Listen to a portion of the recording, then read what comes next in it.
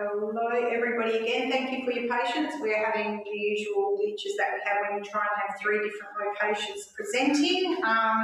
However, we will do the Albany, we will talk with Andrew Duffield and David Clarkson about the Albany Ring Road project now, and then we'll go to the Denmark water pipeline afterwards. So thanks for being flexible. That's very good. Thank you very much. And then I might throw to you, Andrew. Andrew is with Main Roads here locally, and David Clarkson, who Nathan is going to put on speakerphone. He's unable to have his video, so we won't see him, but he will be on speakerphone and be able to talk with us online and answer any questions. And David is from Infrastructure WA and is in charge of the project delivery component. Is that right, Andrew? Not quite. David is from Main Roads. He's the project director, so he'll be leading up the delivery of the project on the ground, right, in consultation with some of our staff in the Albany office. Great. Well, over to you. This is one of our big and very exciting projects. So over to you, Andrew. Absolutely. Thanks, Benita, and good afternoon, everybody. It's great to catch up again and just talk about where we're at with this project, but also I thought I'd just touch base briefly with another one of our key projects, being the South Coast Highway upgrade project, and a great opportunity to give everybody a quick update with regard to that project. We can advance. You can go. Yep. Thank you. So yeah, the two projects that I was keen to talk about today, obviously the Ring Road, and importantly, I guess the key message there is that both these projects are fully funded and we're fully committed to delivery. So they're ready to go. The Commonwealth funding and the state funding for the Ring Road has been secured, and we're all systems go, ready to roll into the delivery phase. So in terms of the funding side of things, $175 million is allocated to the Albany Ring Road project. If you've been following some of the media statements over the last week or so, you will see the commitment to start work on the ground in the third quarter of this year. So that's 2020, and that will see construction across a number of years finishing up in 2023. The South Coast Highway upgrade program that I mentioned earlier, that's part of a $30 million program. We're halfway through that program now. For those of you who have travelled on South Coast Highway recently, you would have seen the Mead Road passing lane, the Calvin section that we've recently finished, and we're about to roll into the Coach Near Up section later this coming summer. Okay, I'm working with the technology, okay. Thanks, Benita. A quick update on South Coast Highway.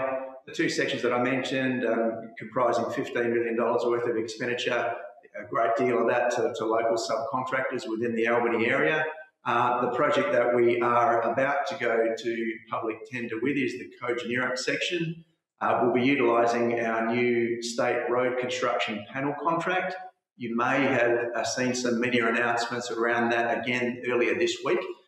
Basically, that's it's a way of fast-tracking the delivery or the procurement of these types of works.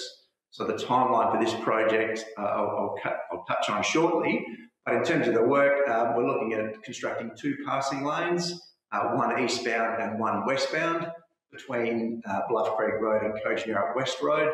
So that's in the order of about 6 kilometres in total of road reconstruction and the provision of those two passing lanes, as well as the other associated work. If you've been following the South Coast Highway discussion, I guess, we have made a lot of progress in terms of design development for works on that road, and we are shovel ready on a number of other sites. And so we're seeking opportunities, every opportunity in fact, to try and secure some funding to be able to deliver those projects. So that's still a work in progress for us in securing those funds. In terms of the dates for South Coast Highway, we're looking to go to tender in June. Just finalising environmental clearances at the moment. We're quite advanced with that, so we're in a good space. That will allow us to award the contract in the October period, with looking to start construction around about November and finish construction early in 2021. So that's the broad timeline for the Coach Near Up section. In Turning now to the ring road, and I'm sure you've all heard a lot about the ring road and what it does, but I thought I'd just quickly recap the project. Essentially, it's just over 11 kilometres of new construction that sees a dedicated freight route to the port being constructed that will allow unimpeded road access to the port. It is about the viability of the port into the long term, the largest grain export port in all of Australia, so we need to ensure its sustainability into the long term. But aside from that, it will relieve some of the congestion that we're seeing on the local road network, particularly leading into the big roundabout, and of course, along with that, the safety enhancements that come. And of course, 175 million has been secured for the project, which by far is the largest road improvement project that we've seen in the Great Southern region. In terms of the Albany Ring Road project, it's been in the planning for a long time, as you would all know. This just provides a very quick overview of the project. So if you can follow the dots, item one is, thanks Nathan, item one is Menang Drive, which was constructed in 2007. So what we'll be doing essentially is modifying the intersection of Menang Drive with Albany Highway to form a new grade separated interchange, essentially a bridge, which will allow free flow traffic in both directions at that location. The section on Link Road will be one of the first sections that we'll be looking to construct. Dave Clarkson will talk more about that very shortly, but essentially that alignment runs to the east of the existing Link Road, which will run through from the Albany Highway down to South Coast Highway. South Coast Highway, again, is the second of the planned grade separated interchanges or bridges in that particular area, which will allow the ring road to pass underneath South Coast Highway. The road then swings down, stays north of the rail line, and we squeeze up there. We've been able to reach an in-principle agreement with ARC Infrastructure to compress the road and the rail reserves to make sure we have a reasonable alignment through there, which sees us connect the ring road through the Hanrahan Road, Frenchman's Bay Road interchange, and back into Princess Royal Drive. On this particular slide, you could also see item 12, which is in the top right-hand corner. This is the eastern connection of Menang Drive, where it intersects with Chester Pass Road. Part of the design and construct contract that we're developing at the moment includes an optional section of work to construct a flyover or grade separated interchange at that particular location. That will allow the free flow of traffic up and over Chester Pass Road and onto the ring road, subject to getting some sharp prices and having some budget availability in that space. Perhaps Dave could talk to that a little later. But essentially, that's the ring road at a glance. If you haven't seen the video of the route, I think Nathan's about to show that now. And this is also available, the video that is on our website at Main Roads WA. If you Google that and go to the project site and check out Albany Ring Road, you'll be able to see the video of the route. I'll just get the video up now for you. This video, Nathan, has no sound. Is that right? We're going to get talked through that? Or? Yeah, so you can listen to my dulcet tones if you'd like to. Could you sing? I can sing, but no one will want me to sing. But and while you're explaining this, I'll get David. We're going to call David in and put him on speaker. He's going to take the second half of the presentation with Andrew. Great. Thank you very much. Okay, so this is the broad overview of the project, outlining the various sections as we go through. Bearing in mind, this is the current reference design for the project.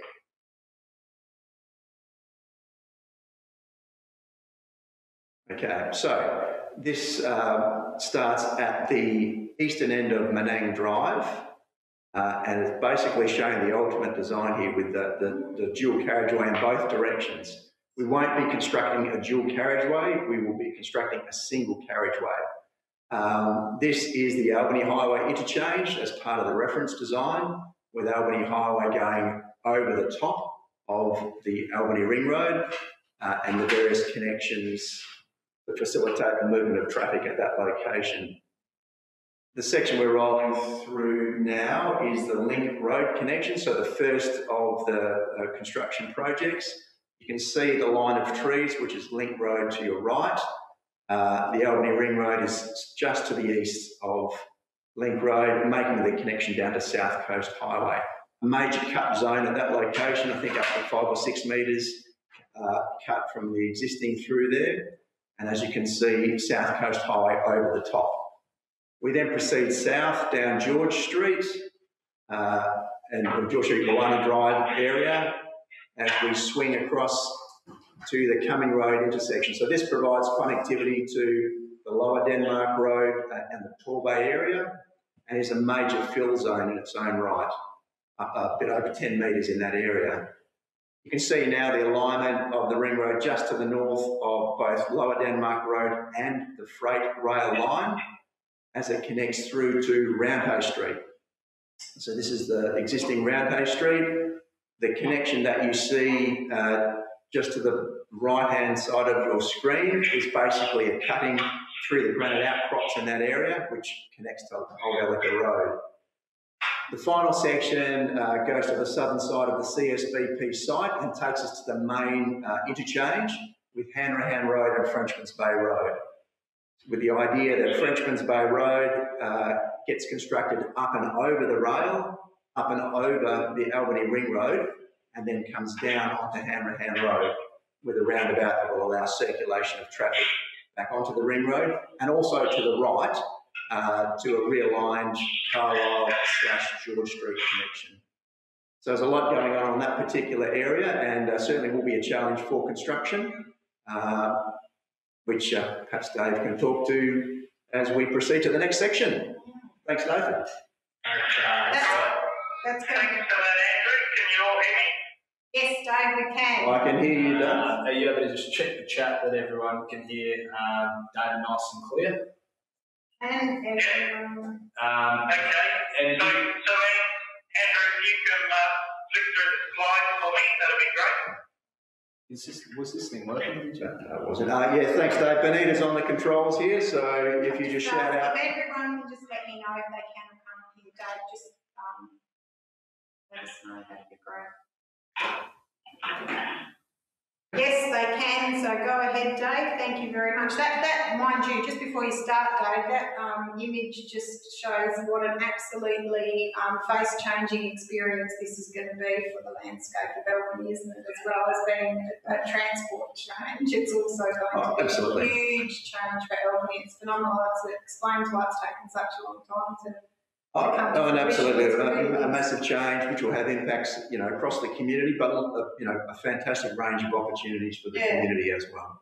And so, Dave, thank you, and apologies we weren't able to make that technology work for you, but welcome, and everybody can hear you, and if you would like to go ahead, that'd be fantastic. Yeah, okay then.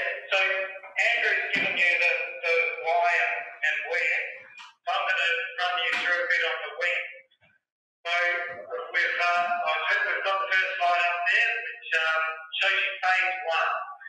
What we've done with this particular project, in order to get the project started reasonably early and not later, is that we've divided up into a couple of different sections. So we've got phase one, which we're showing here. Phase one, we've got the environmental approvals for this. We've also given it a duration which is pretty tight. And what that means is that this part should start pretty early, and we're hoping that this section will start hopefully around about October, November this coming year, which I'm sure most of the people in Albany will welcome to see a hole start to be dug in the ground. We then also split the project up into a number of phases because of environmental approval. So if we move to the next slide, which shows phase two. I'm assuming that's up there. It is, David. So we've got phase two up there. Phase two, we've still got to get environmental approvals for this section. This is a bit trickier. There's a few more elements to getting the approval in this particular section. And so this one will be starting later after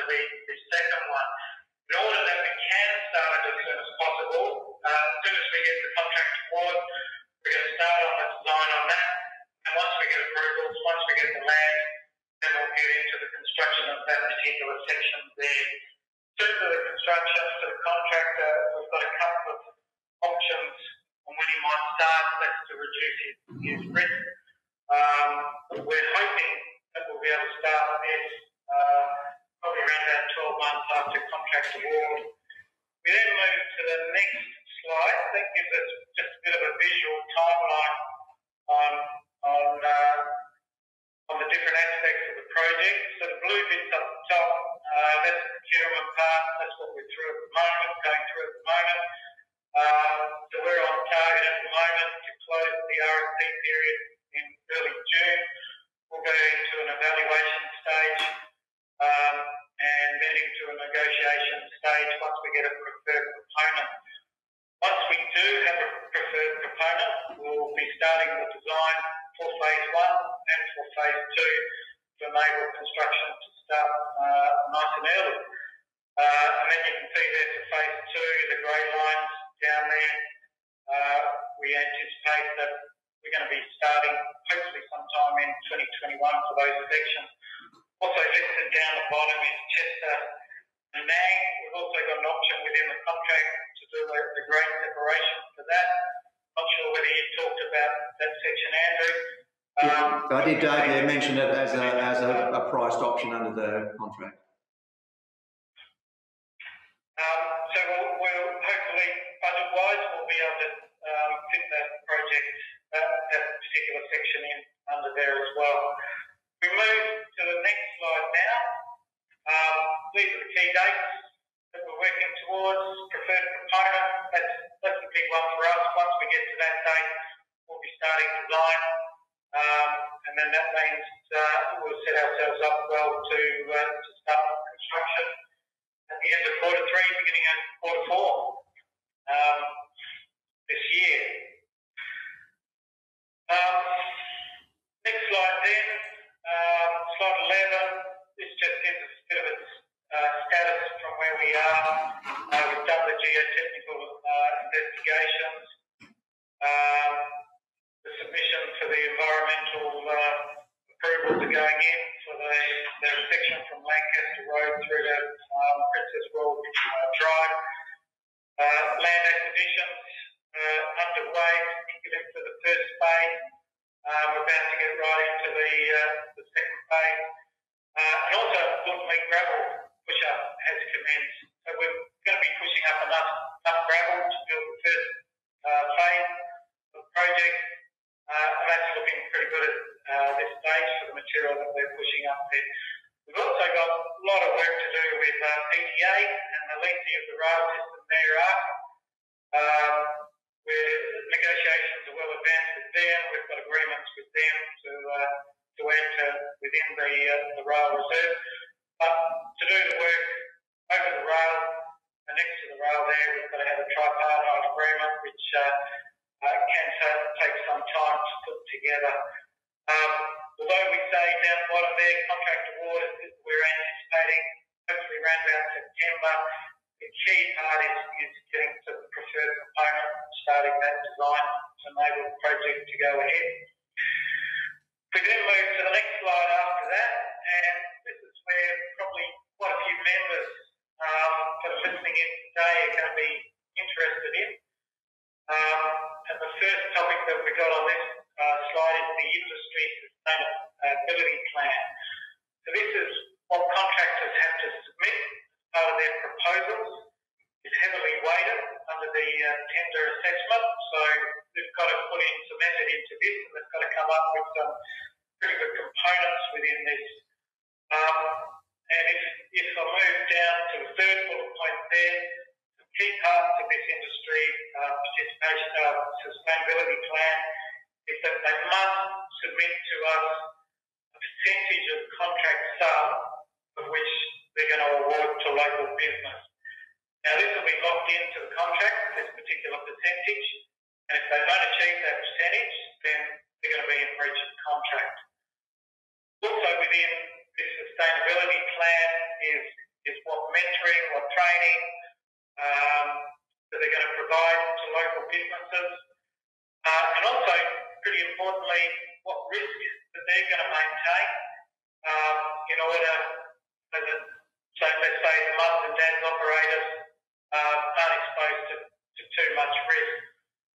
Also, we're asking them to provide us what payment plans they're going to undertake with their subcontractors, the local businesses.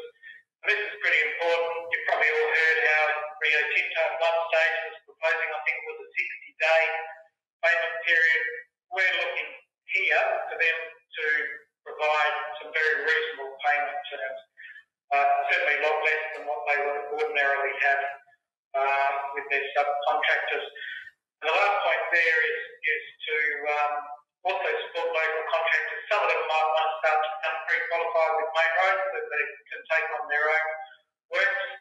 Often to get pre-qualification under the national scheme, all of a sudden mining companies, other companies become interested. They often ask for contractors that have these type of qualifications. So we're asking the main contractor to also tell us and lock in within their plan how they're going to achieve that part of the project. I'll also point out there, we've got a definition of local business in there, and basically we've said it's within an arc of 100 kilometres from Albany. So that will also provide for some of the outlying towns like Mount Barker there. And the last point there is the opportunities. And we're hoping we'll go out to plant labour, fuel, accommodation, the whole range of businesses that are going to be within Albany. The second point we've got there is Aboriginal participation, and this is a very important aspect of main roads, particularly within our major projects. We provide an incentivised component to the contract. These incentives are pretty large. For this particular contract, the minimum requirement that they have before the incentives will kick in is 10%. That minimum, they also must achieve that, otherwise they're in breach of contract. There's also a cap then at 30%. So in between the 10% and 30%, there's a linear scale of which the incentivisation is applied. We've also got the last bullet point there, which says 2% of the contract sum is to be allocated to Aboriginal businesses. This is a minimum requirement as well, and if they don't achieve that, they're in breach of contract as well. And now we're open to questions. Thank you, Dave. That's great. If I've got one question here, but just before I go to that question, I just have one myself, and I always get to ask all the naive questions, I know. You talked about if people don't meet those requirements that you outlined, that they would be in breach of contract, but I imagine that changing your contractor at that point in time, that you discover that they're in breach of that might be a little difficult. So what happens, what kinds of penalties or when someone's in breach of contract for not having that Indigenous employment or contracting component or that local content in their contract, what happens next? So if they are in breaching contract, we fill in regular contract performance reports. They go into our system. They can also be accessed by other states. So when that contractor then starts applying for other contracts, he gets a red mark, so to speak, on there. So that's one way that we can tackle it. The other way is if he's in breach in this and he's also not performing in another fields, we could end up actually terminating the contract. So there's a range of measures that we might take in terms of if he's not achieving what he said to us that he would achieve, or they would achieve, not he. Great, thank you. And Charlotte McIntyre is from GSDC. She's our Great Southern Local Content Advisor, and Charlotte has a question about, she's saying, once you've selected the preferred lead contractor, will that lead contractor be the same for the stages 2 and 3, or just stage 2? She wasn't quite sure. Yeah, so once we have a contractor, yes, that will be for the whole suite of work. So the contract's actually set up, and without getting too technical, we've got a core part of the contract, which is phase one, the design and construction phase one, and the design of phase two. Now, that's a bit different. She was asking about stage two and stage three. The phases have components of the stages, and then the construction of our phase two is optional work. It's optional because we can't award that part of the contract until we have the statutory approvals, not the environmental approvals. But to answer the question very simply, we certainly anticipate, and I'm 95% confident that the contractor will start from the beginning and go all the way through the end. And Charlotte had a question for our previous presenter that we wanted to ask you as well, and that is, are you intending to publish any list of the types of businesses that may be required by the head contractors, so that the community can, and the businesses in our community can work with us to try and prepare themselves and build their capacity to be able to be useful to them? So once we see their industry sustainability plan, it should also outline in that plan what measures they're going to take to do what we're talking about, and then we'll be seeing that they do actually undertake what they said that they would do. Great. I think Melanie's saying that Watercorp recently put out a register for local content and contractors for Albany to Denmark pipeline, which we're going to hear about in a minute. Will Main Roads WA do the same? Well, I think we'll certainly, as we always do, work closely with the GSDC as well, with the local content register. So that's part of the process. Once we get to the preferred proponent stage, we'll be able to roll that out. But certainly we want people to see the opportunities that are there and to make the most of those opportunities. That's great. And I have another question. The Chamber is really has a program called Working Together, which many of you will be familiar with, and that's about trying to increase the number of Indigenous employees and businesses that get access to contracts. So we share that as an outcome or an intended outcome, so that's really great. And we're wondering what types of additional supports are available to identify or communicate. So sometimes we need to make an extra effort to get the same outcome from those. What kind of additional work is being done to increase that engagement? And is there any opportunities for us as a Chamber to support that? Yeah, well, I guess, Dave, I'll just jump in here quickly. I mean, we're doing a number of things ourselves with our own maintenance contracts, particularly so our long-term maintenance contracts with full coding. So we do have Aboriginal engagement advisors on that, an advisor on that group, and we are working proactively with the broader Aboriginal community to really try to understand some of the constraints and work with the community to overcome some of those constraints. Mm-hmm. We're looking to do something similar with the engagement plans, Dave, under this particular contract. Yeah, and that's great to hear. And what are some of the things I think for Indigenous organisations that might be starting up and wanting to get engaged, or as I asked earlier, other subcontractors or tradies that want to for the first time get engaged? What are the things that they should, because there's a long lead-in time for some of these things, so what should they be doing and thinking about now in terms of either building their relationship with head contractors or getting up to speed with all the requirements? What's the best way for them to do that? Yeah, Dave, you want to have a go at that one? Yeah, I was going to say you want me to answer that one. It's probably the usual things, get your paperwork in order, get your resumes done. There's two aspects that we pointed out to. There's the businesses as well as the individuals. So for the businesses, you want to get yourself into positions to be able to approach the preferred proponent. Or at least to participate in any of the workshops and that he may have, because he'll be looking for people. He'll be looking for skilled people to be able to do the work.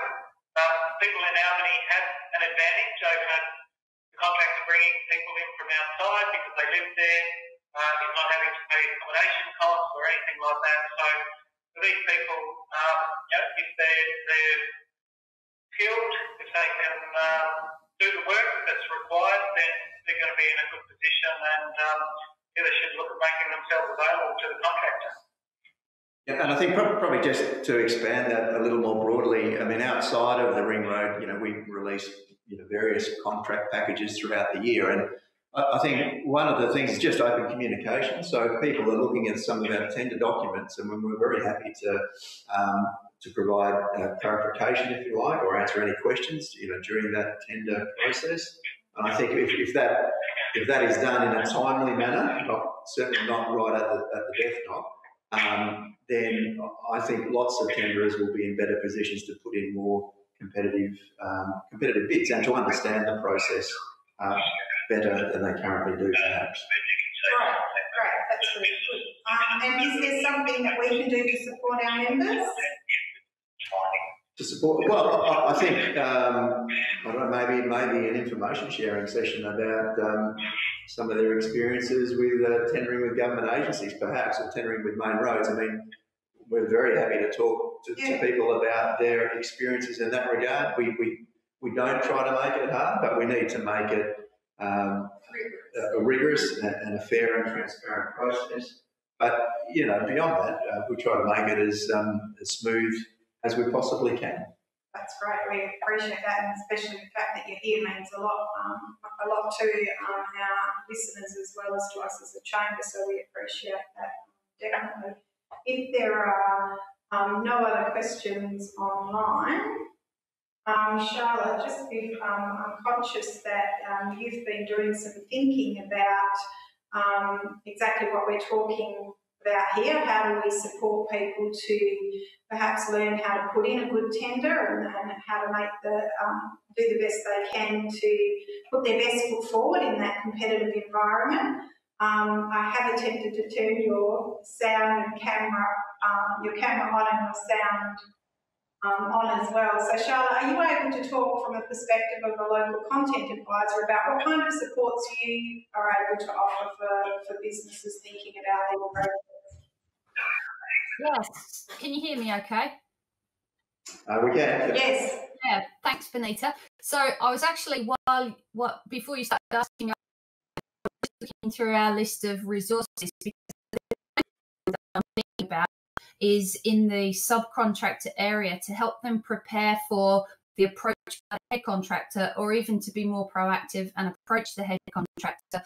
I think assist them to prepare capability statements, for example, for their businesses, and to help to prepare them for the type of work that the head contractor is going to be looking for.